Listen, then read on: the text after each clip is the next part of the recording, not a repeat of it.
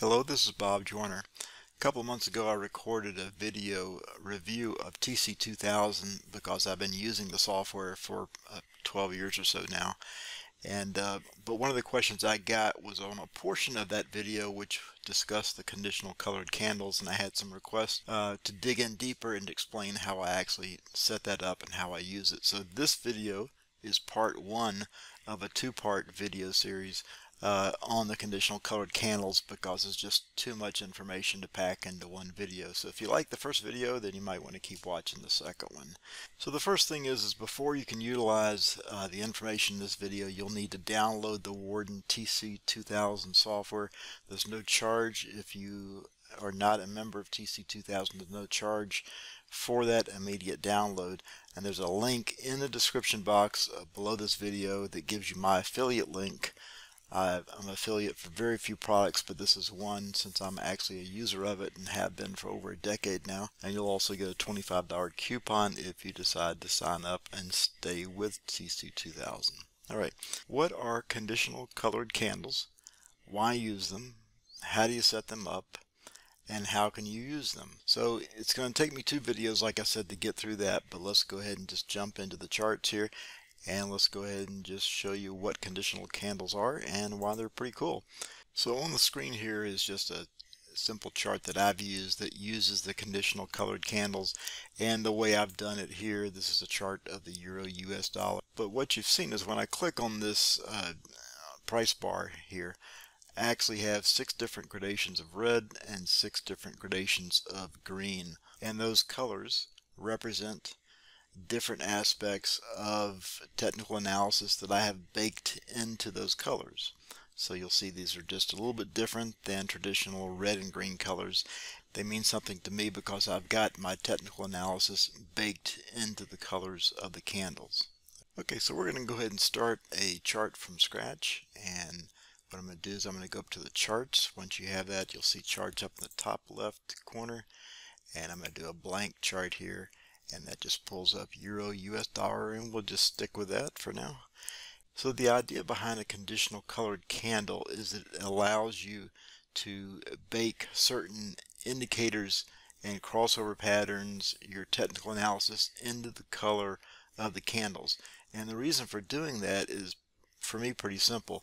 As when we use technical analysis in day trading or swing trading, either one, we can have so much on our charts that we fail to see what's actually there. Or we have so many indicators in the charts that we can argue ourselves into just about any conclusion about which way price is going to go, right? I know you've done that. And the problem with that is, if you get so hung up on the technical analysis part, is that you fail to act when you need to act, when crossover patterns occur that are high probability patterns, and you fail to act, you're going to be losing money. Okay, so the idea behind the conditional colored candles is it allows you to simplify the process to bake into the color of the candle your indicators, your crossover patterns, your strategy, which allows you to focus just on the colors of the candles. And as you trust the trading of the colors of those candles, you'll probably find that you're able to take action more quickly, you're more objective in your trade analysis, and it's easier and it's more fun. Okay, so let's go ahead and get that set up. So we've got just a basic 10-minute chart here set up, and what I'm going to do is first thing is go up here to the price bars. I'm going to edit that, and we're just going to go with open versus close, just to give a little variation on that. Now what I like to do when I set up my conditions is the first thing I want to do is add the indicators that I want to plot into the color. Now there's different ways you can go about it. I'm going to show you the easiest way. I think it has a little process to it. So for this one, what I'm going to do is I'm going to look at the exponential moving average of price, right? And that defaults to 50. I'm going to change that over to 20. And I'm just going to color that blue, right? And tighten this chart up so we can see it a little bit better here.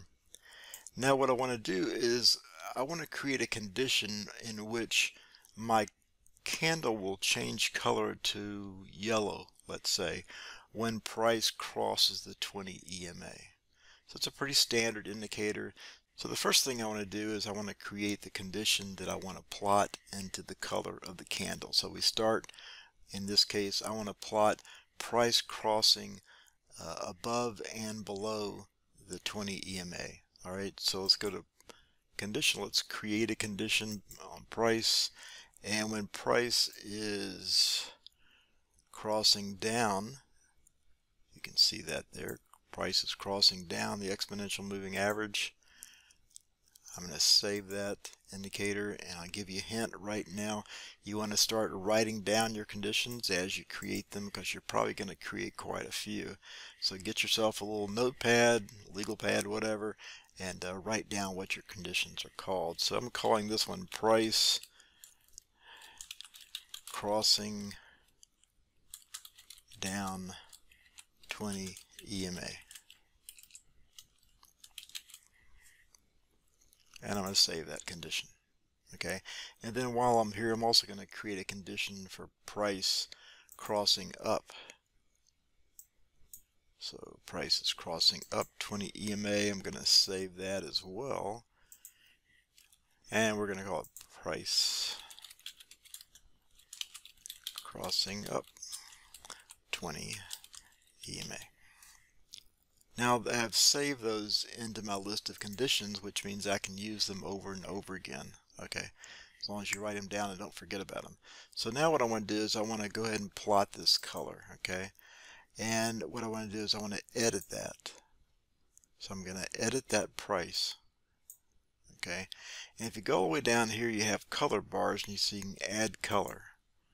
So what I want to do is I want to add a condition first, and I'm going to choose the condition, and I can go up here to my conditions, and I can search through my indicators, my conditions, or I can just search right here and say price crossing down 20 EMA right there, and click OK. And now I can go in price history crossing down 20 EMA, and what I'll do is I'm going to paint that one yellow. Okay, and then I'm going to add another color. I'm going to say when it's crossing up, I'm going to choose the condition price crossing up 20 EMA, and press OK. And I'm going to go in here and I'm going to color this one blue. Okay. And so now what happens is, as you can see, let me tighten up the chart so you can see a little bit better here. So when price is crossing up the 20 EMA, we get this blue.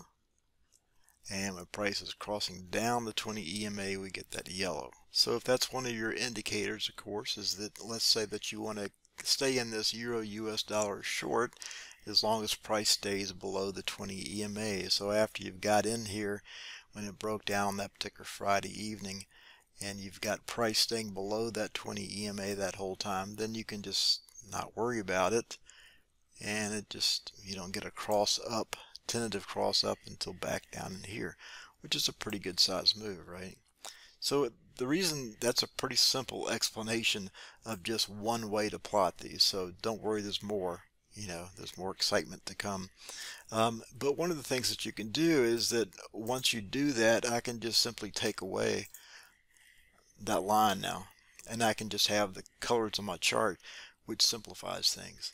Now it doesn't seem like that much of a big deal right now, but if you have, let's say, 7 or 8 indicators in your chart, and then suddenly you're able to sweep them clean and just look at the price colors, then I think you might see that it could help you. I can scale it up to a daily chart if I want to, because what I've done is I've created that condition that's relative to the time frame that I'm trading. So that's the conditional colored candle. That's how you set them up. So that's a simple setup of the conditional colored candles. Now we're going to get a little bit more involved and show you how to layer things, because based on that, just a single color popping out, it's a little bit interesting, but not real interesting, right?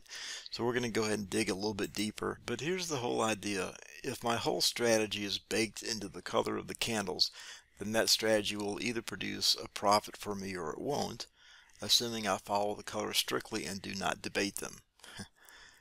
By doing this, we gain more focus on a simple rule-based strategy that is baked into my conditional colored candles. The discipline of trading, therefore, becomes easier because less is required of us. And this is kind of like the backbone of all automated trading, is to produce a rule-based trading situation that produces the high probability trade execution. So we're kind of doing that on a manual way. We're taking our strategy, we're baking it into the colors of the candles, and then we just have to have the discipline to follow the color rather than having to analyze 7 or 8 different indicators. Alright, so more to come in the second video. Just wanted to go ahead and get this first one out there and get you started. If you haven't downloaded the TC2000 software, go ahead and do the free trial for that and get your $25 coupon in case you do sign up, and I'll see you in the next video. The other thing I forgot to mention is you always want to save your work in TC2000, so go ahead and go to the bottom and click the tab that you're in and save that layout. You can also rename it if you want to rename it. Just be sure you save that layout in case Worden doesn't update overnight and you might lose your work in that case. The other thing you want to do is go back to the top left under File, and you'll see under File where it says Workspaces. Save your workspace, which are all of your windows, all your chart layouts, and do that every time you make any changes so you don't lose your work.